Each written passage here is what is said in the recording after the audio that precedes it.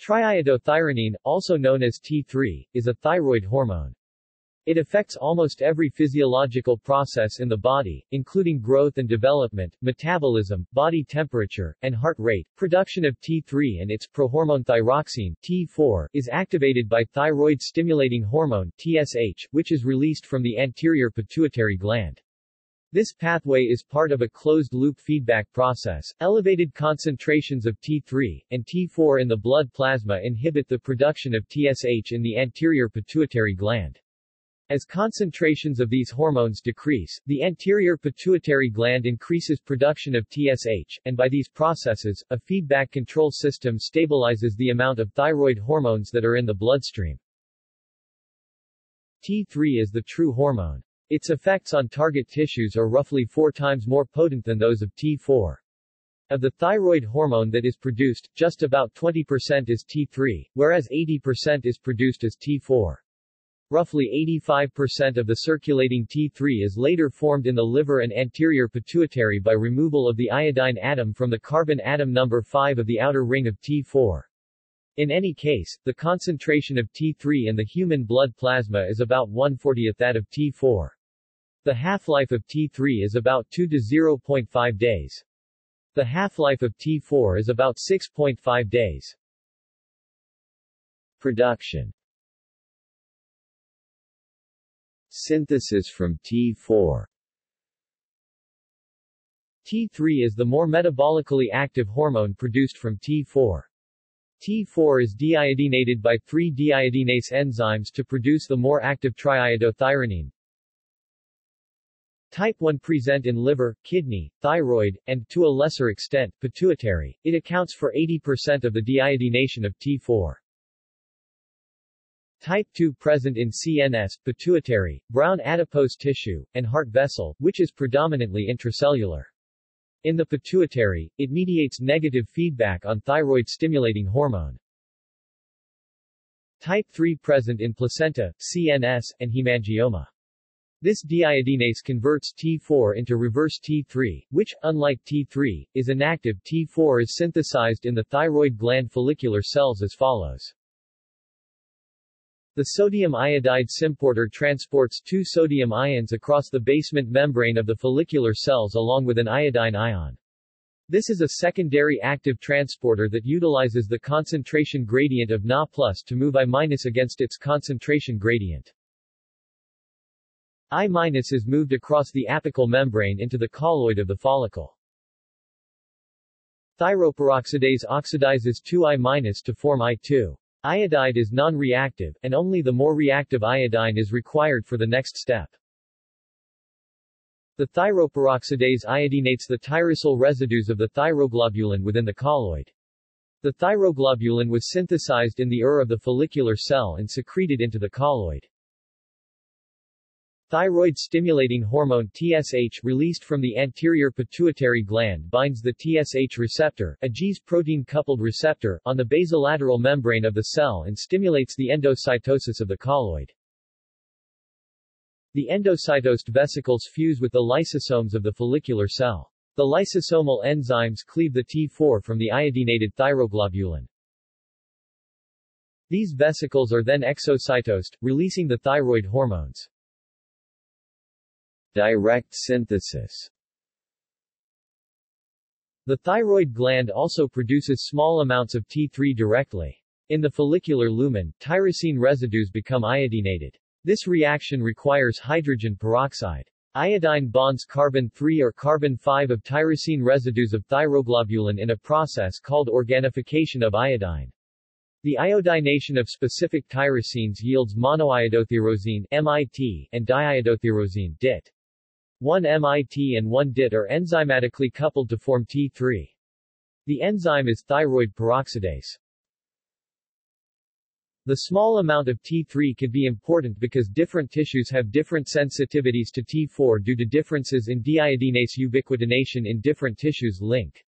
This once again raises the question if T3 should be included in thyroid hormone replacement therapy, THRT. Mechanism of action. T3 and T4 bind to nuclear receptors, thyroid hormone receptors. T3 and T4, although being lipophilic, are not able to passively diffuse through the phospholipid bilayers of target cells, instead relying on transmembrane iodothyronine transporters. The lipophilicity of T3 and T4 requires their binding to the protein carrier thyroid binding protein (TBG), thyroxine binding globulins, thyroxine binding prealbumins, and albumins for transport in the blood. The thyroid receptors bind to response elements in gene promoters, thus enabling them to activate or inhibit transcription. The sensitivity of a tissue to T3 is modulated through the thyroid receptors. Transportation. T3 and T4 are carried in the blood, bound to plasma proteins. This has the effect of increasing the half-life of the hormone and decreasing the rate at which it is taken up by peripheral tissues. There are three main proteins that the two hormones are bound to. Thyroxine-binding globulin (TBG) is a glycoprotein that has a higher affinity for T4 than for T3. Transthyretin is also a glycoprotein, but only carries T4, with hardly any affinity at all for T3. Finally, both hormones bind with a low affinity to serum albumin, but, due to the large availability of albumin, it has a high capacity. The saturation of binding spots on thyrine-binding globulin (TBG) by endogenous T3 can be estimated by the triiodothyronine resin uptake test. The test is performed by taking a blood sample, to which an excess of radioactive exogenous T3 is added, followed by a resin that also binds T3. A fraction of the radioactive T3 binds to sites on TBG not already occupied by endogenous thyroid hormone, and the remainder binds to the resin. The amount of labeled hormones bound to the resin is then subtracted from the total that was added, with the remainder thus being the amount that was bound to the unoccupied binding sites on TBG. Effects. T3 increases the basal metabolic rate and, thus, increases the body's oxygen and energy consumption. The basal metabolic rate is the minimal caloric requirement needed to sustain life in a resting individual. T3 acts on the majority of tissues within the body, with a few exceptions including the spleen and testis. It increases the production of the Na+, K+ ATPase, which normally constitutes a substantial fraction of total cellular ATP expenditure, without disrupting transmembrane ion balance and, in general, increases the turnover of different endogenous macromolecules by increasing their synthesis and degradation. Protein.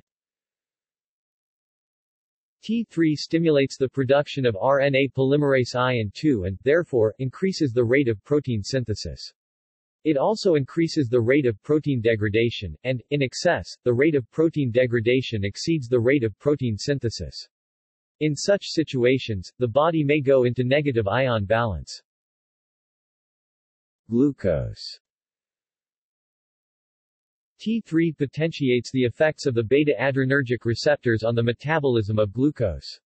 Therefore, it increases the rate of glycogen breakdown and glucose synthesis and gluconeogenesis. Lipids. T3 stimulates the breakdown of cholesterol and increases the number of LDL receptors, thereby increasing the rate of lipolysis. Heart. T3 increases the heart rate and force of contraction, thus increasing cardiac output, by increasing beta-adrenergic receptor levels in myocardium. This results in increased systolic blood pressure and decreased diastolic blood pressure. The latter two effects act to produce the typical bounding pulse seen in hyperthyroidism. It also upregulates the thick filament protein myosin, which helps to increase contractility. A helpful clinical measure to assess contractility is the time between the QRS complex and the second heart sound. This is often decreased in hyperthyroidism. Development. T3 has profound effect upon the developing embryo and infants. It affects the lungs and influences the postnatal growth of the central nervous system. It stimulates the production of myelin, the production of neurotransmitters, and the growth of axons. It is also important in the linear growth of bones. Neurotransmitters. T3 may increase serotonin in the brain, in particular in the cerebral cortex, and downregulate 5-HT2 receptors, based on studies in which T3 reversed learned helplessness in rats and physiological studies of the rat brain. Physiological function. Thyroid hormones act to increase protein turnover. This might serve an adaptive function in regard to long-term calorie restriction with adequate protein. When calories are in short supply, reduction in protein turnover may ameliorate the effects of the shortage. Measurement. Triiodothyronine can be measured as free triiodothyronine, which is an indicator of triiodothyronine activity in the body. It can also be measured as total triiodothyronine, which also depends on the triiodothyronine that is bound to thyroxine-binding globulin. Uses. Treatment of depressive disorders. The addition of triiodothyronine to existing treatments such as SSRIs is one of the most widely studied augmentation strategies for refractory depression, however success may depend on the dosage of T3. A long-term case series study by Kelly and Lieberman of 17 patients with major refractory unipolar depression found that 14 patients showed sustained improvement of symptoms over an average time span of 2 years, in some cases with higher doses of T3 than the traditional 50 micrograms required to achieve therapeutic effect, with an average of 80 micrograms and a dosage span of 24 months, dose range 25 to 150 micrograms.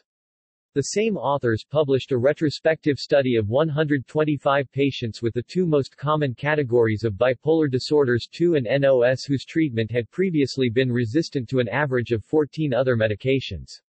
They found that 84% experienced improvement and 33% experienced full remission over a period of an average of 20.3, standard deviation of 9.7. None of the patients experienced hypomania while on T3. Use as a fat loss supplement. 3,5-diiodo-L-thyronine and 3,3-diiodo-L-thyronine are used as ingredients in certain over-the-counter fat loss supplements, designed for bodybuilding. Several studies have shown that these compounds increase the metabolization of fatty acids and the burning of adipose fat tissue in rats. Alternative medicine. Triiodothyronine has been used to treat Wilson's syndrome, an alternative medical diagnosis not recognized as a medical condition by mainstream medicine. This diagnosis involves various non-specific symptoms that are attributed to the thyroid, despite normal thyroid function tests. The American Thyroid Association has raised concern that the prescribed treatment with triiodothyronine is potentially harmful. See also: Polar T3 syndrome. References. External links. Triiodothyronine bound to proteins in the PDB. T3 at lab tests online.